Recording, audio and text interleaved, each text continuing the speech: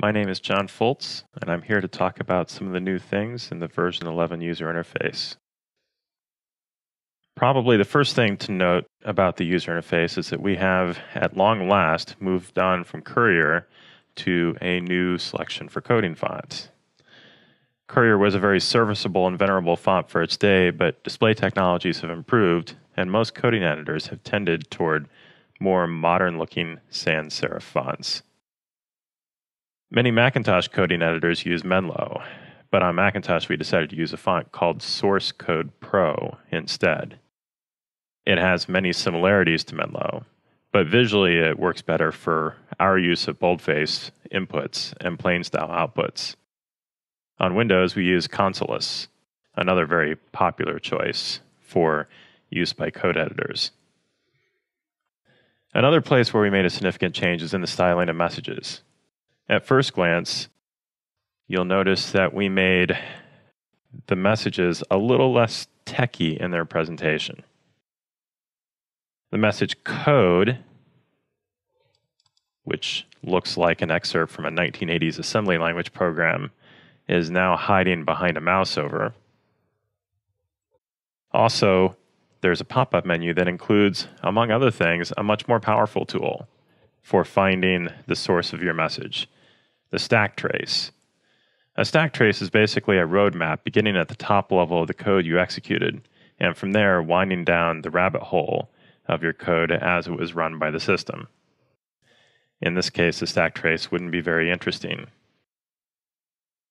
But on the next slide, it's a bit more useful, because it's difficult to reason about exactly where the 1/0 pops out by merely eyeballing the code.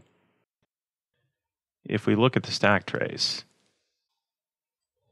we can see the relationship of the functions to one another as they're being executed, and pretty quickly figure out where the 1/0 is popping out.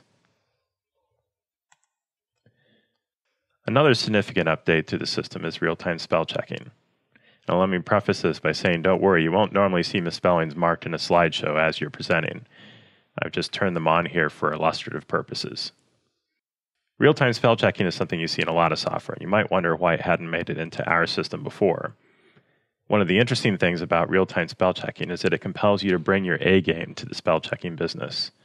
Because if you have systemic omissions from your dictionary, those red wavy lines are going to show up everywhere in people's documents.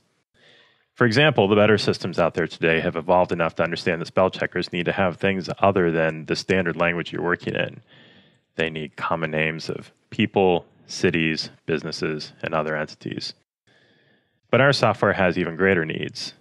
Since we're used in so many different technical domains, we need to understand a lot of highly specialized jargon. And you can see some examples of both of those things here in excerpts which I stole from Wikipedia. With some misspellings, which I can easily fix by mousing over the word and choosing the best option.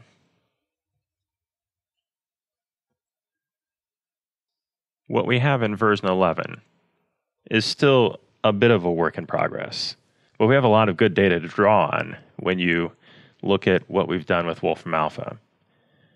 I think what we have in version 11 is a pretty impressive effort, and there's a lot more coming on this in the future. And not just in English either. We're supporting over 25 languages in version 11, and we are putting continuing curation effort into improving the existing dictionaries and adding new ones as we go forward. This is something we're very committed to. It matters to us that our internal and personal documents are clean of the red wavy lines of spelling death, and we would like to hear input from our users as well.